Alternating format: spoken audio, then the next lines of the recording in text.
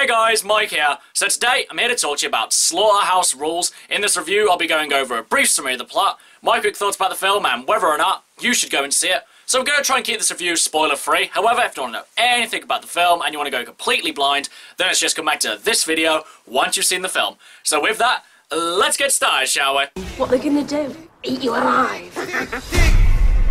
Delicious.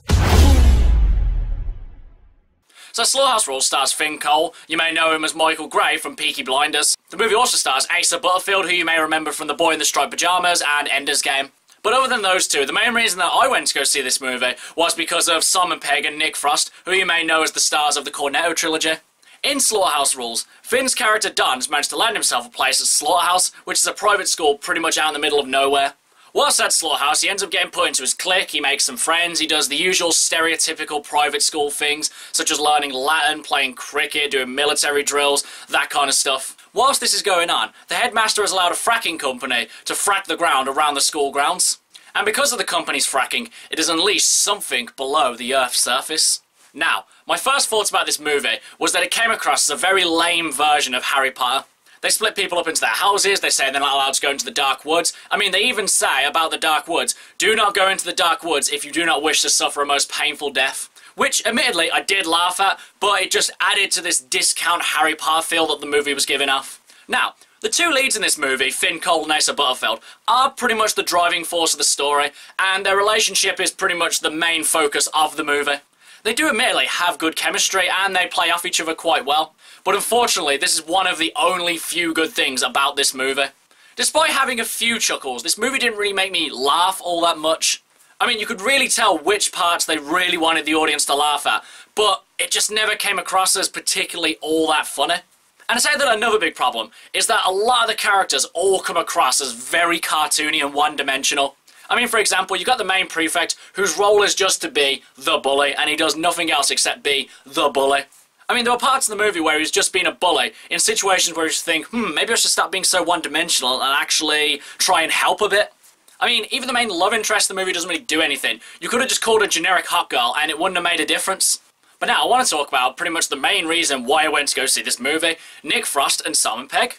I mean, unfortunately for these two hysterical actors, they have nothing to do in the movie. For Simon Pegg, all he does is be lonely teacher, and for Nick Frost, all he does is be druggie in the woods. And the worst part about it is that if they weren't there, the movie would play out exactly the same had they not been there. I mean, also, Margot Robbie's in this movie, and she's completely wasted. She does absolutely nothing, and again, if she weren't there, the movie would play out exactly the same. So I don't know why they wasted time bringing this great actress into this movie. And also, it takes forever for the creatures to come into the movie. For the most part, they're obscured by darkness, or the shaky cam makes it impossible to see them. But when you actually do see them, they don't really look all that great either, because you can see the budgetary restrictions of the CGI. And again, another bad thing about this movie is that it just kind of ends. They do the thing, and then it's just like, yeah, we're done. Okay. And then they also added this one last scene, which was completely unnecessary and kind of undid one somewhat emotional scene, I guess you could say it was, even though it wasn't really all that emotional. I mean, you'll know what I'm talking about if, God forbid, you do go see this movie. Overall, guys, though I was initially intrigued by the premise of this movie, in the end it ended up just completely unoriginal, boring, one-dimensional characters, some characters pretty much doing nothing throughout, and it was just unfunny as well. I mean, when you've got Simon Pegg and Nick Frost together, I don't really accept anything less than an excellent comedy. And this movie is far from excellent.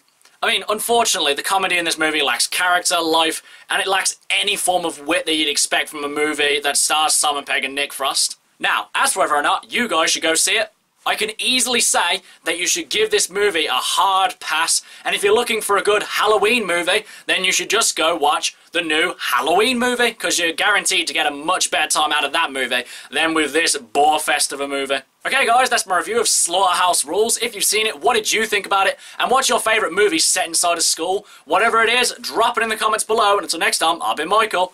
See ya!